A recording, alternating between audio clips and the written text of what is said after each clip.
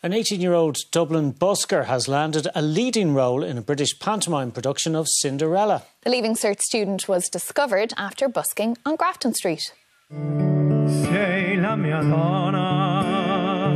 It's the stuff of fairy tales. Just months ago, Cuan Durkin was busking on Grafton Street. But after this video went viral, he was spotted online by producers in the UK.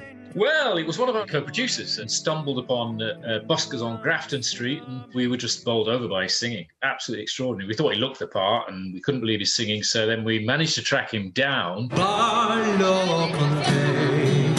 Now he's landed the role of Prince Charming in Cinderella on pantolive.com.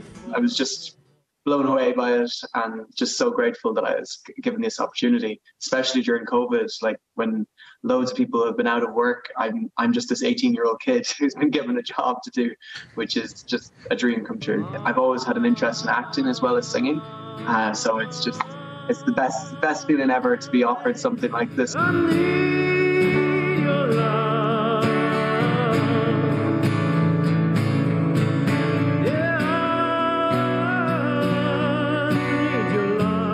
The whole cast will have to live together in one bubble for the 2-week run, but before that, there's the small matter of a Leaving Cert to sit. Unfortunately, yes, the exams are still due.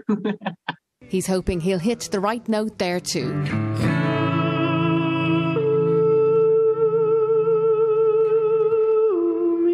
Helen Donoghue, RTE News.